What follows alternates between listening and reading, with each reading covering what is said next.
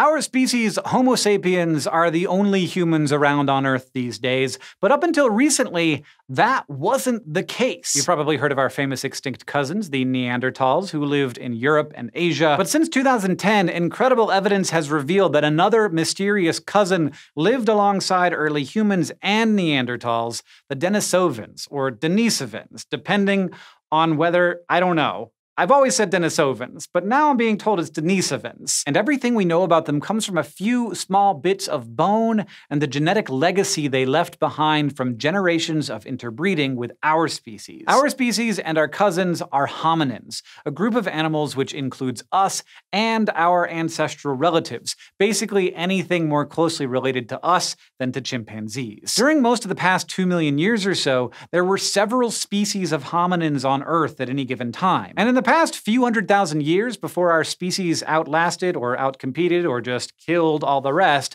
our ancestors lived alongside Neanderthals and at least one other species of human. The first evidence of these extinct hominids came from a single finger bone discovered in Denisova cave in Siberia. From the shape of the bone, researchers could tell that it was some sort of hominin, but the bone by itself wasn't enough to identify what species it was. So they sequenced the DNA from the bone, hoping to determine if it came from a Neanderthal or a member of our species. But the DNA found was strikingly different from both of those. It belonged to a whole other branch of our family tree. Researchers named the newly discovered hominids Denisovans after the cave where that revealing pinky bone was found. And since then, only a few scattered fossils of them have been found, and almost all have come from that same cave. There were 3 molars, for example, which were identified as Denisovan from their DNA. There was also a small fragment of limb bone reported in 2015 that turned out to be from an individual with a Neanderthal mom and a Denisovan dad. And in 2016, scientists discovered a fragment of brain case from Denisova cave. In fact, the only Denisovan fossil we've found to date anywhere else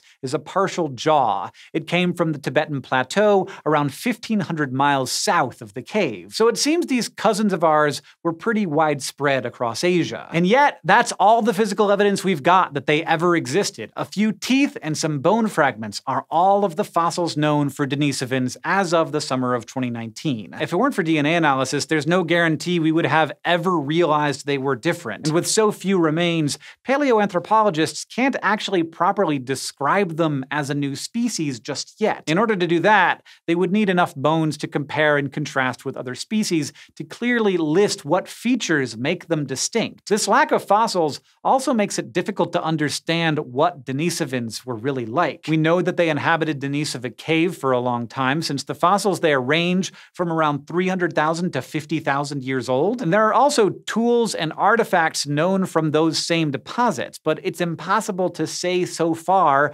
whether those were the work of Denisovans or Neanderthals, whose remains have also been found in the cave sediments. Some of those tools might even have been the work of our own species, although so far no definite Homo sapiens fossils have been recovered from the cave. With only DNA to go on, it's tough to answer these questions about Denisovan lifestyle, culture, or appearance. But that DNA alone can tell us quite a bit, and not just about Denisovans. If you've ever had your own DNA tested, you might have learned that you have a little bit of Neanderthal in you, the result of a long history of our ancestors interbreeding with Neanderthals. Well, you may have some Denisovan DNA in there as well. You see, the DNA we've sequenced from these bones has revealed a history of gene swapping between Denisovans, Neanderthals, and our own ancestors. Denisovan DNA is especially common in the modern human populations of Southeast Asia and Melanesia, making up as much as 4% of their genome. In fact, a study in 2019 more closely examined the Denisovan genes found in the people of Papua New Guinea and Southeast Asia, and found evidence of 3 separate lineages of Denisovans. That means Denisovans are much more diverse than scientists originally thought. There might even have been multiple species of them. Those same analyses also suggest that some interbreeding wasn't all that long ago, as recent as 15 to 30,000 years ago. If true, that would mean Denisovans survived at least as long as Neanderthals, and only disappeared right before the end of the Ice Age and the rise of modern civilization. And even though they're long gone, they still help us out today in unexpected ways. For example, there are specific genetic mutations found in modern Tibetan people that help them regulate hemoglobin levels in their blood so they can survive better at high altitudes. These mutations are not seen in most other living humans, but they are found in Denisovan genomes. Researchers think that's where these genetic traits first evolved, perhaps for their own high-altitude lifestyles, and then our species picked them up through interbreeding. Similarly, there are gene variants found in Inuit populations that promote the development of